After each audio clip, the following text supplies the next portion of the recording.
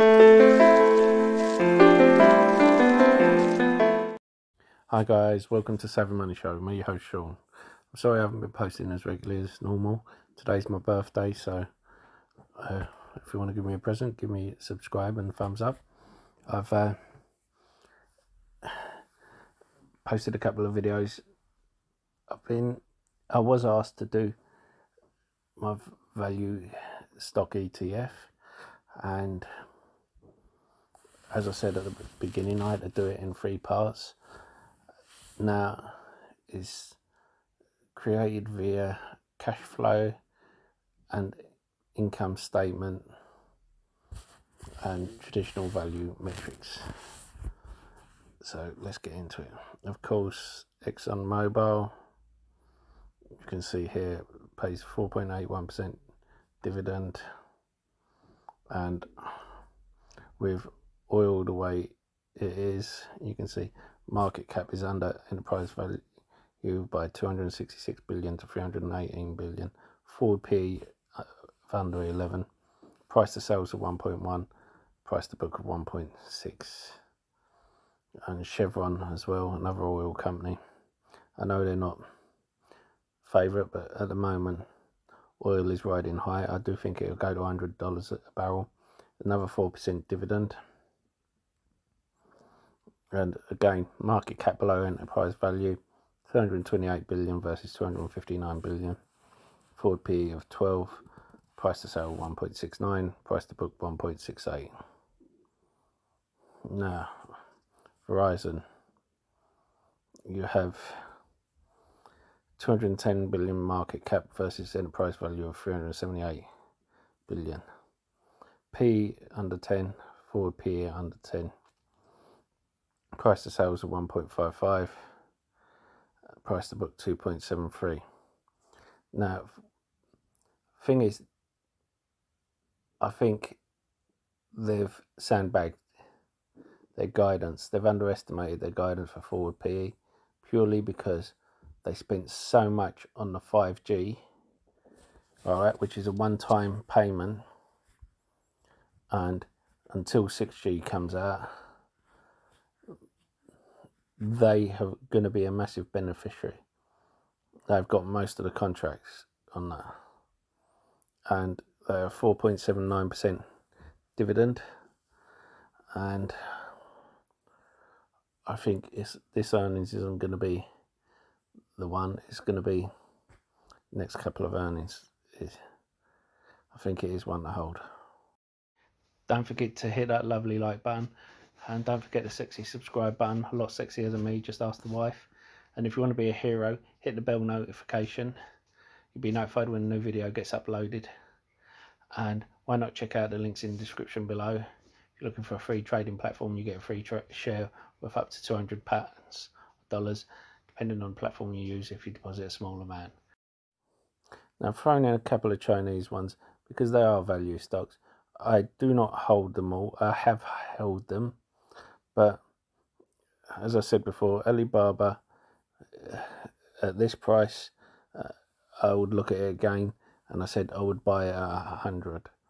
Now, there's a P of 18, as we can see, but because of the Chinese government and what they're doing, sorry, but until things get sorted out, it's too much drama for me. Forward P of 12.5. Price to sales and price to book at just over 2. And JP Morgan Chase, I think there was an overreaction with their earnings. I know they weren't the best, but their PE is under 10. Dividend of 2.69. I still think they're going to double. And a price to book of 1.85. Wells Fargo. Now, this is one with 1.41% dividend, P of 11, and forward P of 13.8, price to book of 1.19.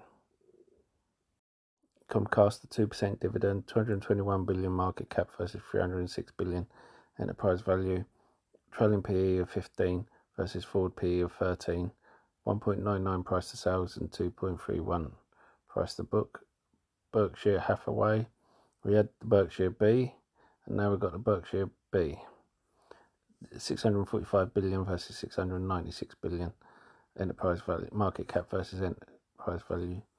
Trailing P under 8, forward P of 20. I don't think it's going to have a forward P of 20. I think it's going to smash this year, and I'm surprised they haven't started making acquisitions already. Price to sales 1.92, price to book of 1.37. Goldman Sachs, another bank. Now, you'll see it has a 2.3% dividend, P ratio of 5, and forward P just under 10, price to book of 1.35. Of course, Facebook. Now, this has come down.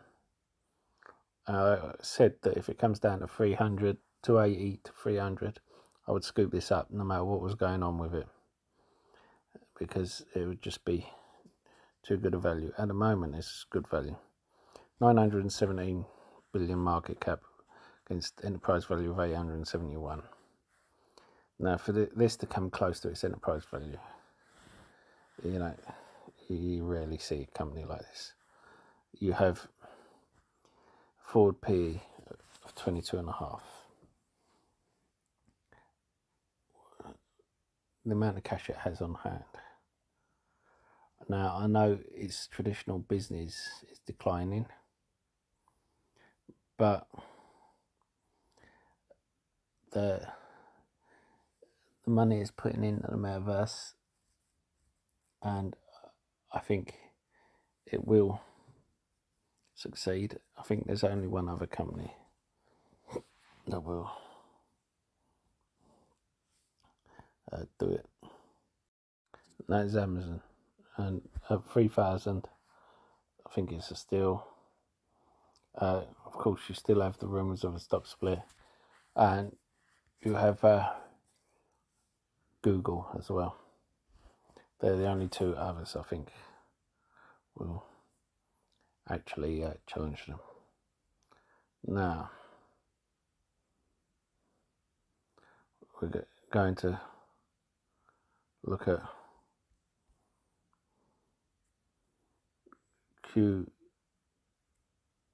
QIWI.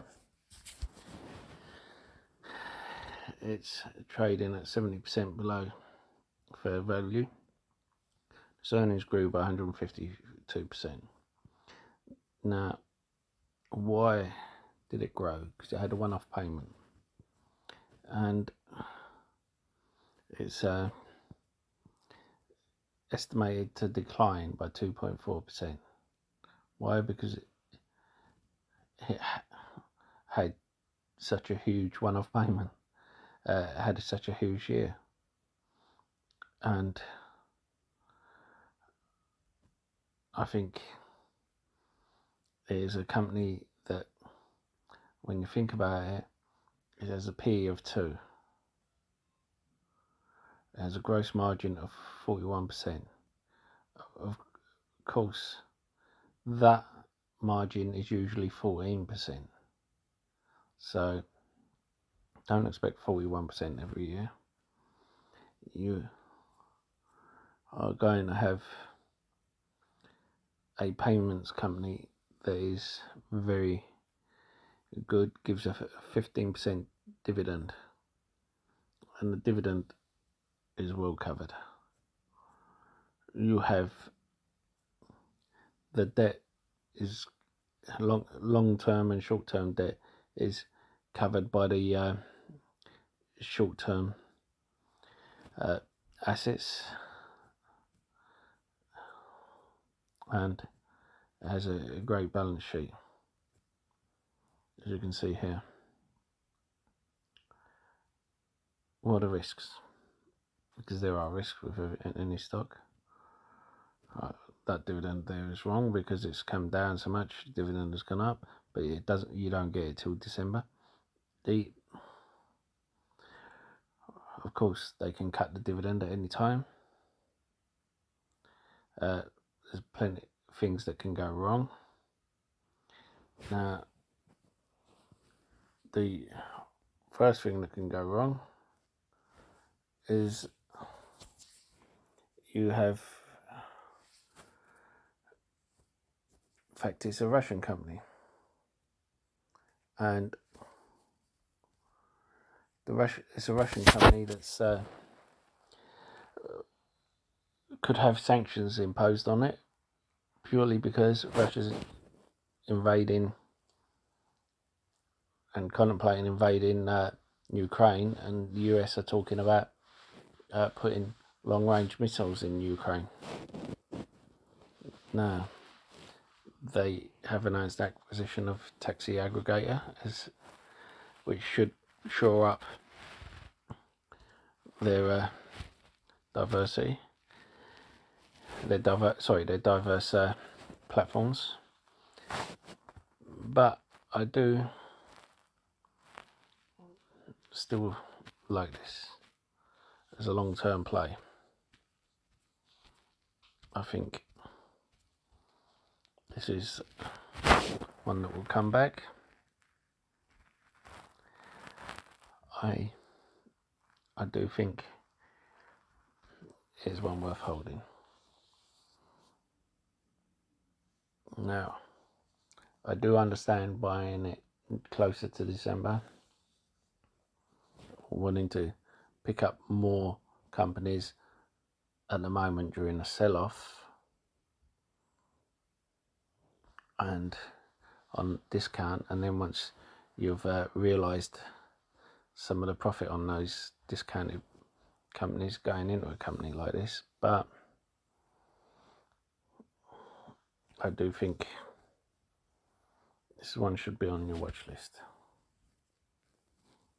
I'm sure you heard that Peloton has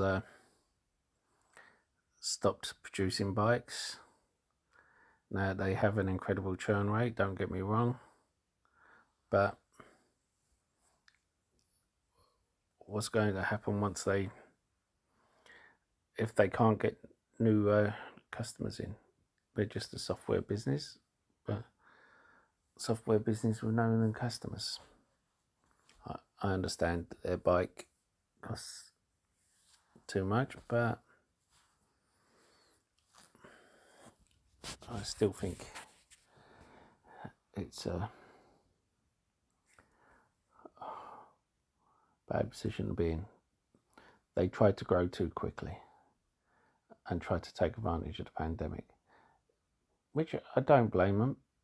What I do blame them for was when they was at highs, they didn't use the position then to dilute and bring more shares on the market so they can make acquisitions then,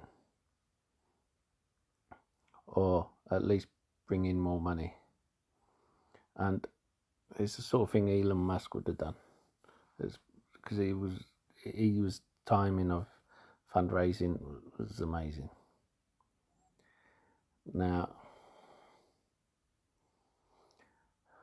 I also said yesterday at 7 o'clock Greenwich Mean Time that the only thing that can save Peloton is selling NFTs, people working out on their bikes. And what happens? 9 hours later, they announce that's what they're doing. Anyway, I've just created a new website. You'll find the link in my Discord. Contact me if you need it. I will be posting it fairly soon. And have a nice weekend. I hope you guys are doing well and surviving all the red in the market at the moment. That's all for now. If you found any of my videos helpful and you want to help me make more, you can support me by buying me a coffee. The link is in the description below.